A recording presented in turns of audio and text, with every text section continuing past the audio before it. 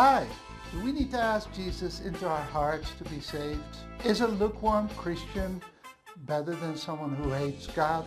These questions and more will be answered in this short video. Stick around for the answers. At the end, I will share a passage that deals with having Jesus in your hearts.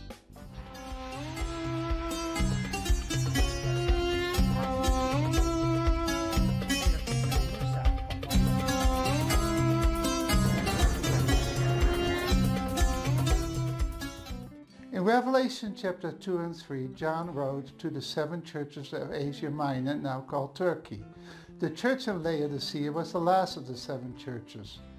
John refers to many things. Laodicea was actually a very rich town. It was the banking center of the whole area. Speaking of having it all. They also had invented their own ointment for the health of their eyes. There were lots of stores there, and everything you could possibly desire, you just went out and bought. When there was a huge earthquake there, the Roman Empire offered federal aid, but they turned it down because they were so well off and didn't have need of anything. They did have one problem though. They didn't have clean water. They had to get it from their neighboring towns through pipelines. One was Colossae and the other Hierapolis. Colossae had very good tasting ice water, and Hierapolis had hot springs. The problem with the water through the pipelines was that by the time it got to Laodicea, it just tasted horrible. You just wanted to spit this lukewarm water out.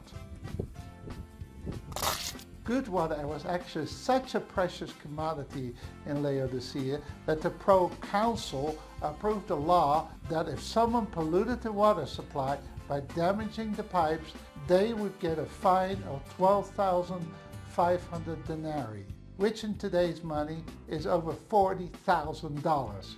Now the church in Laodicea was very active, but their activity wasn't worth much. It was not like wonderful hot or cold water. It was like disgusting lukewarm water. So God cannot use this. Would you want to drink filthy water with a horrible aftertaste? It'd be gross.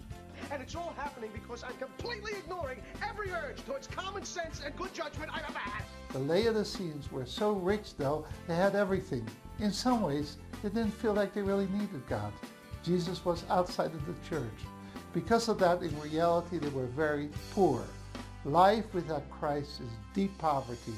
So Jesus wants to be part of his church. This didn't mean that they weren't saved. It just meant that in their ministry, they began to rely on their own programs. It's a very easy trap to fall into. I've seen huge churches with huge programs, but the people weren't concerned about Jesus, and many times not concerned about each other and the lost either.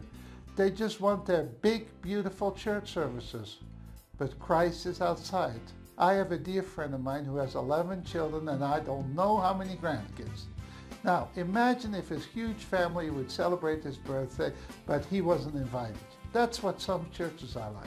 So this passage of Revelation 3 verse 20 does not mean anything relating to getting saved. It doesn't talk about your heart. It doesn't talk about the death, burial, and resurrection of Jesus. Even the word heart is not even used in the passage. To get saved, all we need to do is trust Christ as our Savior. Remember, Jesus said, "Verily, verily, amen, amen" in Hebrew.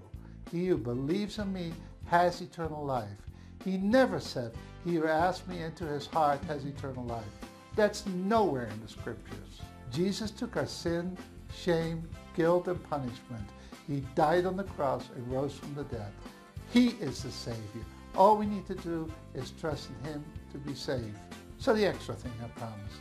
In Ephesians 3 verse 17 it says that Christ may dwell in your hearts through faith. The result of this will be that we all will be mature and know the love of God. That was written to the church of Ephesus, which actually isn't too far from Laodicea.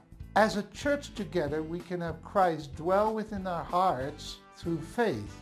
He needs to be the center. But one thing you need to do before watching his videos, and that is STLB. Smash the like button. Totally destroy it.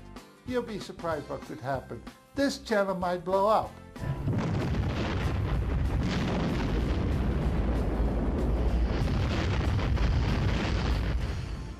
In the meantime, thank you for watching. God bless you. Bye-bye.